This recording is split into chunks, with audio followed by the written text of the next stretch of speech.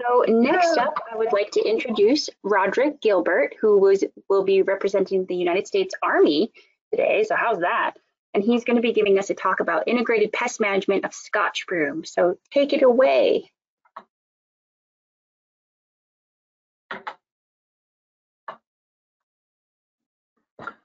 Yeah, hello everyone. Sorry for that delay there. My name's Rod Gilbert and I apologize I don't have a working webcam at home for you to see me. I'm a wildlife biologist at Joint Base Lewis McChord and I've worked out there for about 22 years, most of which have been working in the prairies. The picture you see on the screen right now is one of our nicest prairies. As you can see, there's not a single Scotch Broom plant in sight and you're looking at across probably several hundred acres there. And it's just really gorgeous prairie. But it's in the artillery impact area, which burns every year, and fire kills broom very effectively. For the past several years, my job has been focused almost exclusively on prairie restoration for the federally listed Taylor's checkerspot butterfly. So during the summer, we burn the prairies to improve habitat and kill broom. And then after the rains arrive, we switch to restoration in those same burn units, all through the winter months after the vegetation resprouts. We have about 20,000 acres of prairie on JBLM, and when I first started, most of them were choked with Scotch Broom because we had no prescribed fire program. Today, it's been virtually eliminated in our prairies with prescribed fire. Adam Martin spoke yesterday about the implications for fire and fuels, and Nate Johnson will talk later today about managing broom with fire, so I'm not going to say much more about fire. However, if we have time at the end of my presentation, I've included a short 3-minute video I took a few years ago of one of our prescribed burns where we killed lots of broom and young invading Douglas fir. Over the years, we've tried many different ways to control Scotch Broom on JBLM. So I'm here today to talk about the integrated pest management of Scotch Broom and some of the considerations you need to take into account when first starting a broom control project. I'll then talk a little bit about some of the control methods available to you and then go through some of the best management practices the restoration community has learned over the years. Whoops. So what's the definition of integrated pest management? If you look online, you'll find lots of different definitions, most of which are essentially the same, but with slight twists.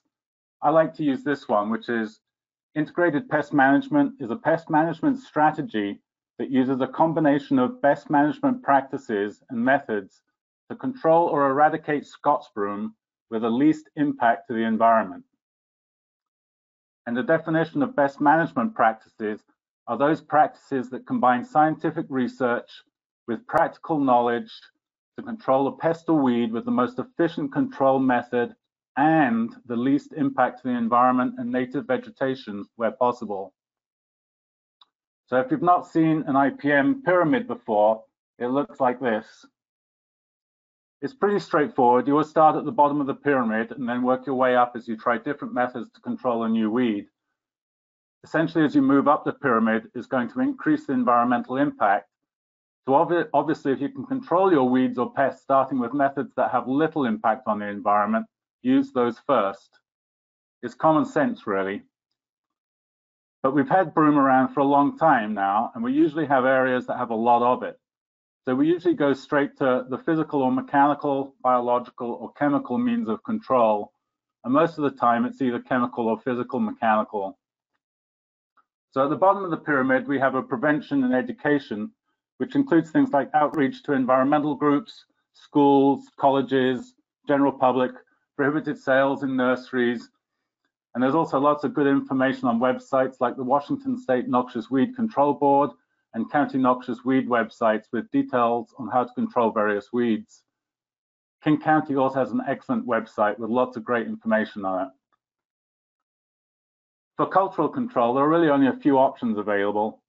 Shading out patches of broom is one way to eradicate it, but can take years to establish. Scotch broom likes to grow in full sun, and if you can block the sunlight by planting other plants like Douglas fir, it doesn't do nearly as well.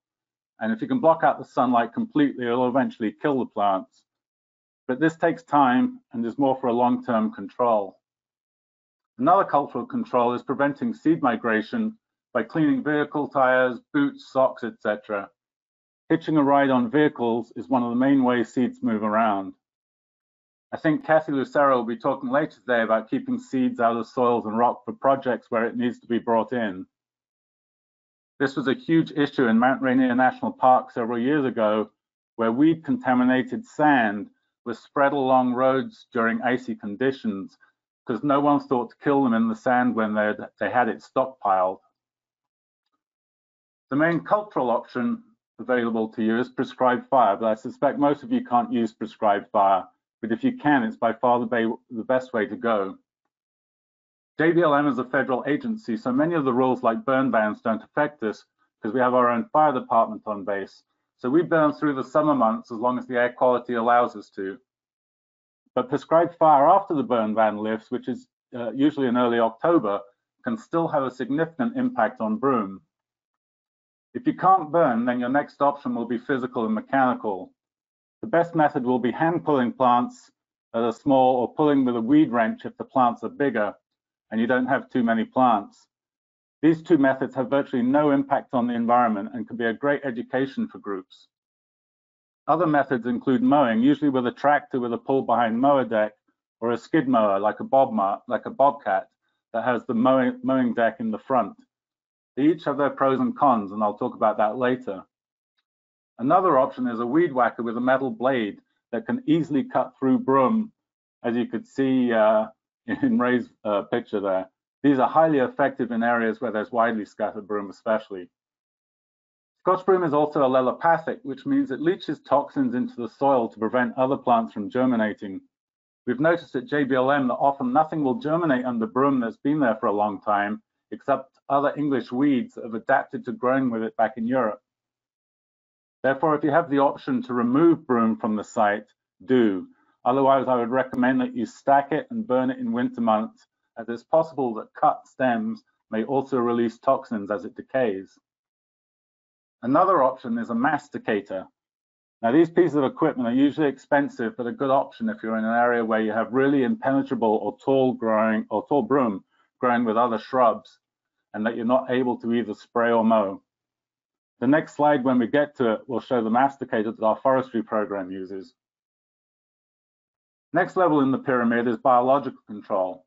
Paul Pratt spoke yesterday about Scotch Broom gall mite, and Jennifer Andreas will be talking later about the efficacy of biological control agents in Washington, so I won't say any more other than there are a few options out there available to you.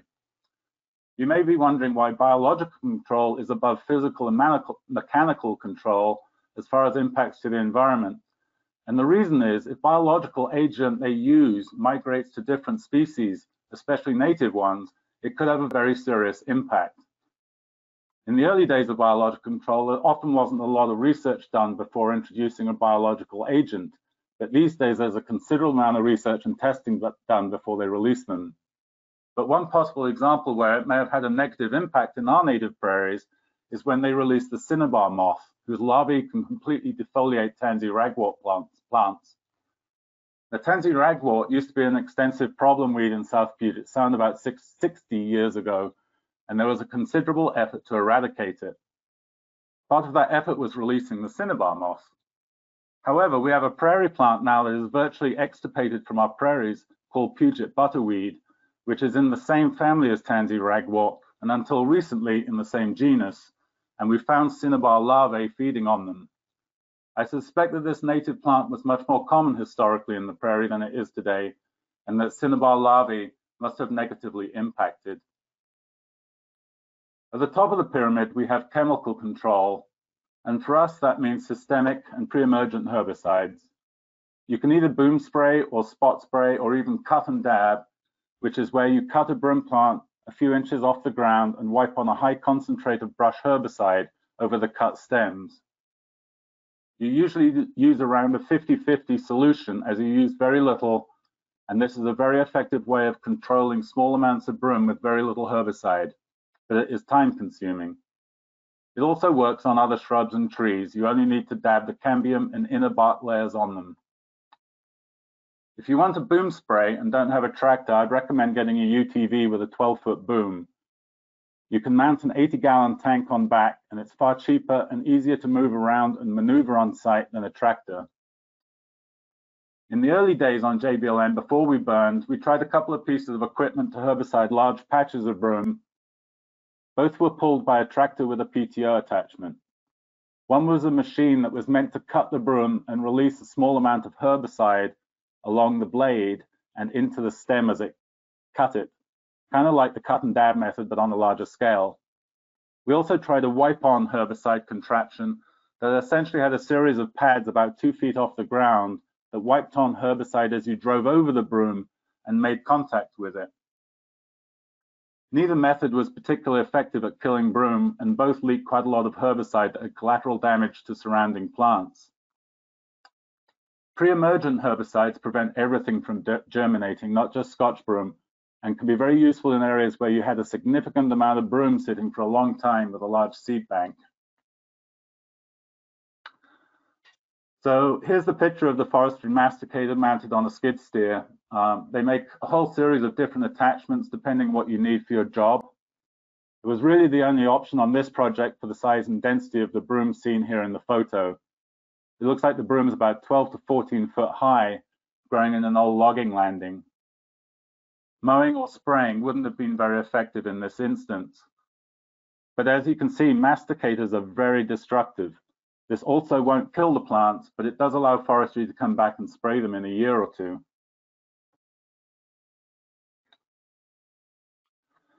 So here's a picture of our bobcat with a front mower deck attached and our tractor pulling a rear mowing deck. The advantages of a skid steer mower are that you can see what you're about to mow better, and you can use it on steeper slopes than a tractor. The skid steer mower also mulches up the broom better without pushing it over first, so you get a better, more effective cut. However, a disadvantage of the skid steer mower is that you can't see what you're mowing as well as a tractor if the broom is tall. It's also very easy to cause soil disturbance with zero radius turning in the skid steer. The tractor is smoother for ride operators, and some people even get motion sickness in a skid steer. Now, all mowing, no matter what type you use, can have a fairly significant impact on the environment, especially if you mow in the spring or early summer when there's wildlife present or nesting birds using the broomer on the ground. So if you can complete your mowing in winter months, that would be best.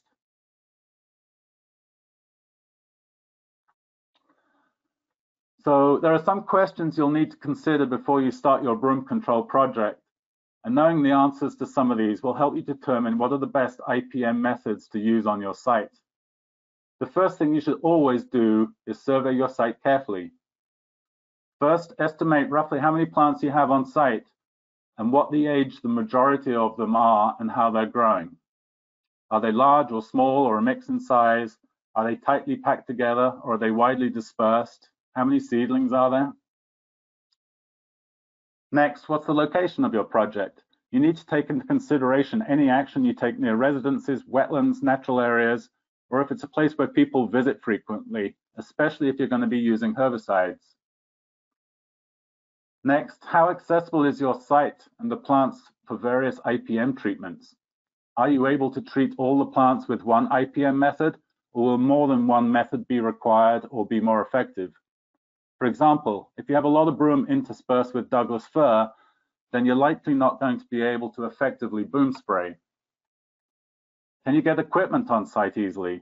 Tractors with a rear mower deck require a large trailer and truck to pull it. Will there be room to turn around? Are you working next to a road?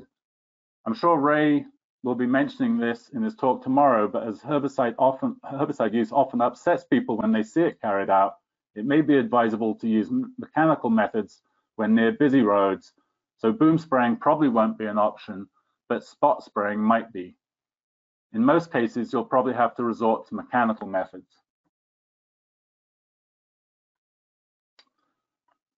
So what resources do you have available for your project? Obviously, the most important one is budget.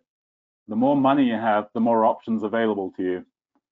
What equipment do you have available? Do you need to rent or borrow some, or do you need to buy some new equipment to perform your IPM treatments? What human resources do you have available? For example, if you have a huge pool of volunteers who could pull all your broom for you. What herbicides and PPE do you have available? Another really important question is, what's the goal of the project? Do you want a complete eradication? If you do, you'll need to either burn or spray it and repeat. If you just want to control seed production because maybe you don't have a budget to do more, or if you just want to keep line of sight open, or if your site accessible, then your option is to mow it yearly and perhaps use a pre-emergent herbicide. But repeated mowing is unlikely to kill the plants, and they often flower soon after resprouting when they're just a few inches tall. If you just want to temporarily control it over a few years, you can mow it every few years as the plants start to bloom and prevent it from seeding. So next, what's the vegetation type on your site? Does it contain a lot of native plants? If so, you're going to have to be really careful with the use of herbicides and the timing of them. If your site is a weedy waste area, then you don't need to be as concerned with collateral damage to native plants, and you can spray any time of year. But again, be aware of wildlife using the area. Personally, I never boom spray after February so as to avoid wildlife and native plants that are just emerging. Do you have open forest land, which could complicate your treatment, or are you near a riparian area or wetland edge? If you are, you're going to need to read your herbicide label to see if it's aquatic approved in case of runoff, and perhaps you'll need an aquatic permit. And finally, how big is your infested area?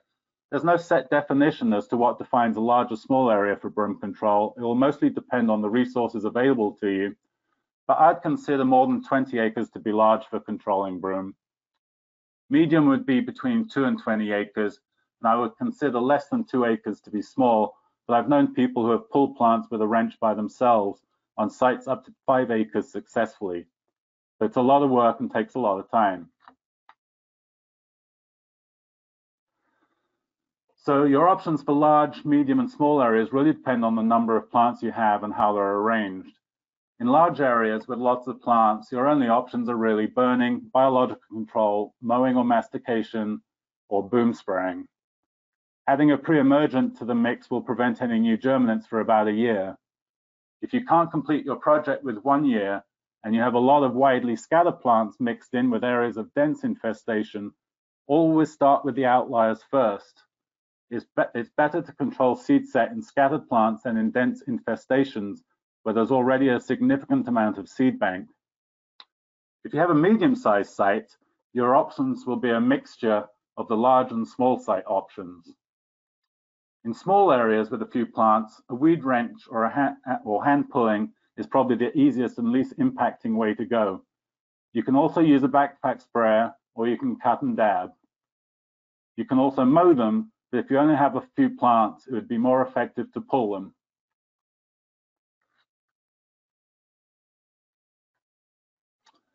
So I'm going to run through some of the best management practices. The first two are specific to all herbicide applications. First, always read the entire label and use the correct PPE. And remember, the label is the law. The next one's fairly obvious. Never spray in windy conditions or inversions, as the collateral damage can be quite considerable because the herbicide can drift off site. I would recommend only using systemic broadleaf shrub herbicides if you're going to use them. There are several that are very effective on the market. Garlon XRT, Crossbow, and Garlon 4 are some that work well. Glyphosate can work on smaller or newly germinated plants, but not so well on small plants that have been cut and have regrown, as they already have an extensive root system. You can often kill larger plants in late fall with glyphosate, but there's nothing worse than having to come back and respray plants. So I always use what I know will kill it for sure the first time. However, broadleaf herbicides are more expensive than glyphosate, so if your budget is limited, it will likely be your herbicide of choice. A mix of glyphosate and milestone apparently works well, and you can get some residual effect from milestone for about a year after application on new germinants. Always spray the whole plant. Leaving one branch unsprayed often fails to kill it. Consider applying herbicide during the winter months, especially if you're in native habitat, to avoid collateral damage, and test whatever herbicide you're going to use first on the plants to make sure it works during the winter months. You'll have to wait a few months to know for sure. Again, there's nothing worse than spraying a whole bunch of plants only to find out it's been ineffective.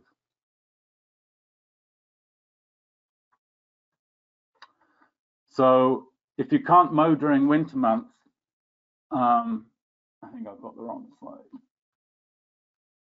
There we go. Sorry about that. If you can't mow during winter months, carry out any mechanical treatments as the plant blooms but before seed set, but you won't kill the plants.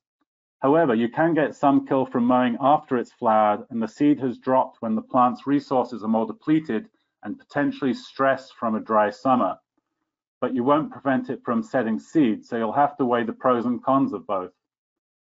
It's important to try to never let seed drops because they can stay viable for several years. If you're spraying larger plants, think about mowing during the winter and spraying after they resprout in a year or two. You need quite a lot of regrowth to get enough herbicide on the plant to kill it. Spraying newly sprouted plants soon after mowing will likely only top kill them. Spraying resprouted plants also uses less herbicide, there's less collateral damage, and they're easier to spray than large plants. Plant grass in bare areas to prevent broom germination, especially if you're using glyphosate. Extensively grassy areas really help restrict germination. If you spray during the winter months, consider using a liquid solution of ammonium sulfate, which is just really a 20-0-0 nitrogen fertilizer. It increases the efficacy with glyphosate and other emulsifiable herbicides, and you can get 100% kill rate on herbaceous forbs and grasses in temperatures as low as 36 degrees Fahrenheit. But I haven't tried it on broom, though I would suspect you have a higher kill rate using it than not using it. Scotch Broom is allelopathic, so if you can remove any cut plants from site, that's best. If not, stack them and burn them when the burn ban is lifted.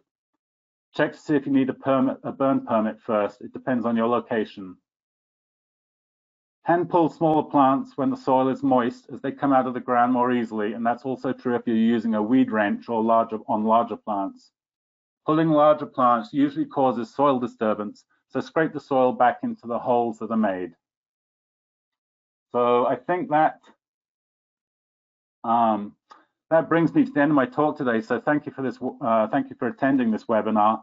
I'll be around for the question and answer session after today's presentation. So here's the video of the prescribed burn from a few years ago. It was first entry burn, and the first entry burns are always more exciting because the fuel loads are so much greater. You'll notice that we'd already burnt the opposite side of the road earlier in the year.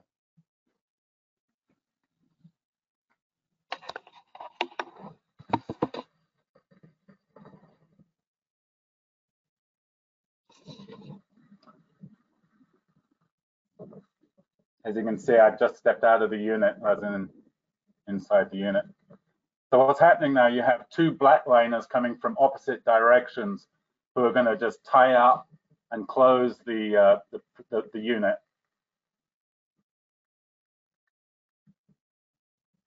I just want to confirm that you're all clear. We're starting to get close to holding southwest. Pulling screws.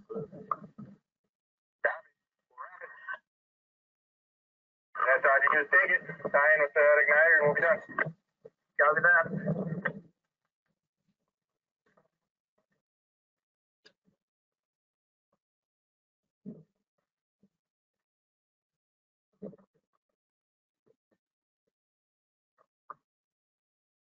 You can really see it starting to take off up in this area here.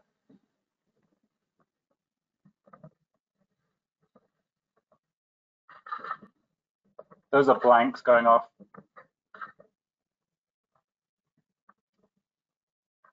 701, holding west. Yeah, watch the base of those trees for UXO. I'm not sure the last time that burned, so there's probably quite a bit of rounds under there.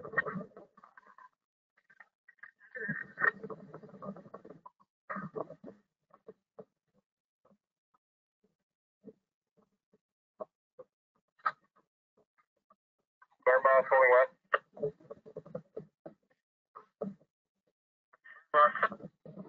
Ignition complete.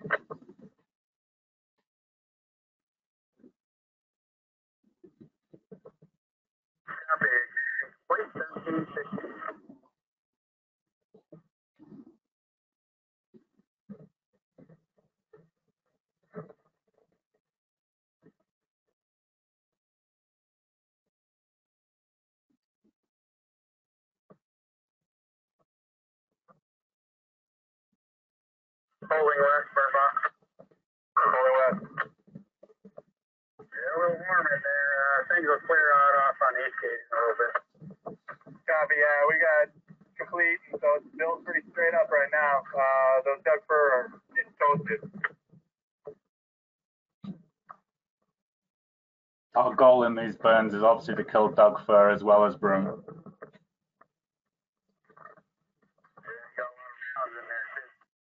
Yeah. Yeah, I think we may not want to put people in there to mop up as little as possible. Maybe wet down those bigger pines real quick, but not spend much time. Yeah. Yeah, this area's been treed and broomed for as long as I can remember, so who knows what people dumped in there.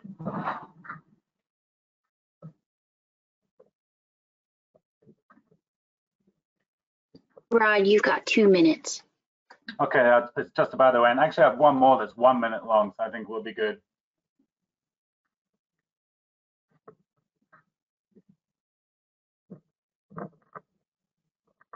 That was quite a column, that one put out.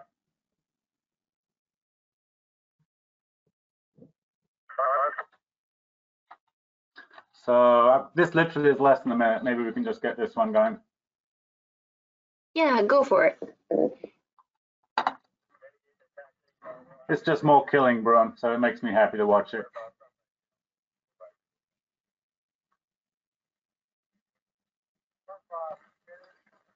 Die, broom, die.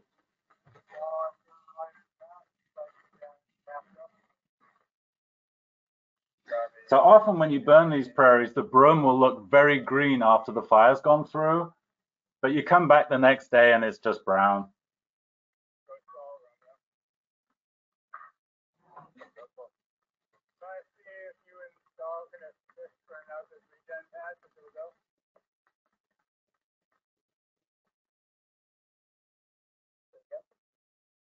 If you install can assist burning out the clump of like 30-year-old tree rods made by X-ray.